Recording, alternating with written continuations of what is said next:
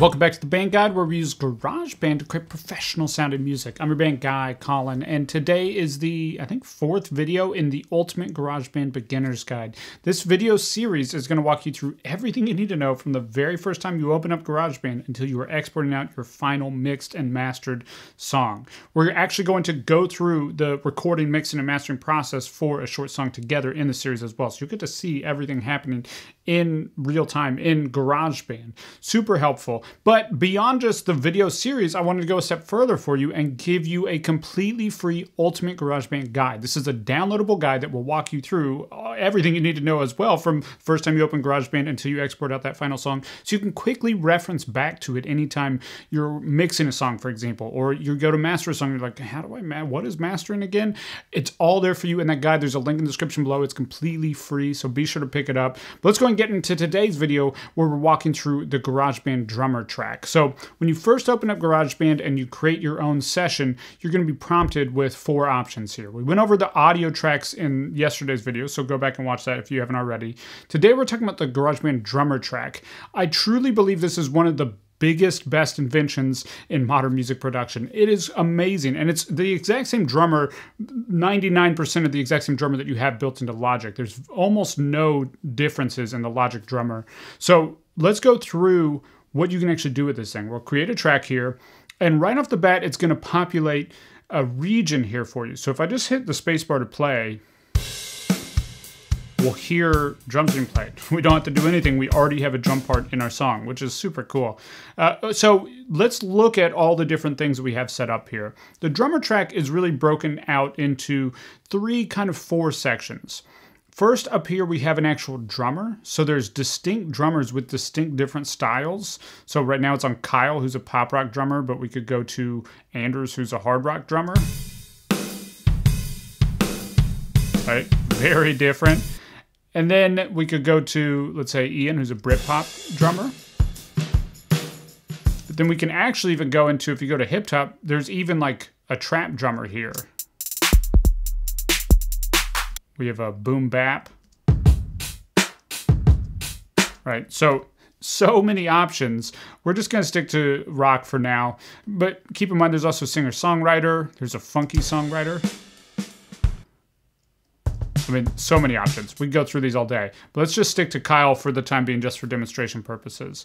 So there's the drummer, and then there's the sound. So with each drummer, they have kind of a preset drum sound that they typically play on. Kind of like a drummer who has their own drum kit. Kind of cool. So you'll see Kyle is on SoCal. If I change it to Max here, it's going to change to East Bay. If I change to Logan, it's going to change to the Retro Rock Kit. So it will change depending on the drummer. But no matter what drummer you choose, so even if I have Kyle here and we're on the SoCal, that kit sounds like this. But if I decide for my song, I just like one of these other drum kits better, I can choose one of these other drum kits. Right, so you have that flexibility. So the drummer is our first piece, the sounds are our second piece. The third piece is this editor window here. So if this ever closes for you, you can click these scissors up here in the top corner or just hit E on the keyboard to bring this up. This is where you determine what part is actually being played.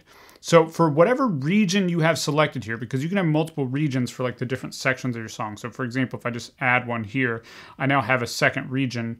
Whichever region or regions you have selected, whatever you change here is going to change what that drummer is doing, and you get a lot of control over it. So right now he's playing this, but I could switch to Crash the Party or Echo Park. And once you get one that's like kind of the vibe of what you're going for, you can continue to tailor it. So I can play with how loud he's playing, or how complex and loud, or if I wanted to be simple and loud, or simple and quiet, or complex and quiet, right?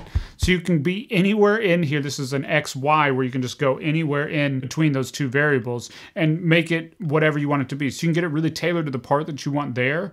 And then you can go even a step further. Let's say you like the part he's playing, but you want to play on the toms instead of the hi-hats. I can switch that over here, or I could have them on the cymbals. And let's say I want to add a tambourine. and then a shaker, claps, right? You have so much flexibility here. And notice here that while this one changed, this region over here didn't change at all. So if I wanted to change that now, I'd select that. I could move this around, change what's being played, and now it's a different part over here. So now it's going to transition between those two sections, right? And if I wanted to just have more of what I had in the first one, I could either delete this and just extend this region over, or I could Command C to copy it and then just paste it over here. Okay, so that's a quick overview of what all you get with the drummer. Super powerful. By the way, the regions here are the fourth. So we have the drummer is the first, sounds are the second, this editor window is the third, and then these regions are the fourth component of the drummer. If you want to go deeper with the drummer, I've done a longer walkthrough that I'll link above here that you can check out. And before you go, be sure to download the Ultimate GarageBand Guide from the link in the description below. It's really going to help you out. If this video is helpful, be sure to like, comment, subscribe, and I'll see you tomorrow with another video.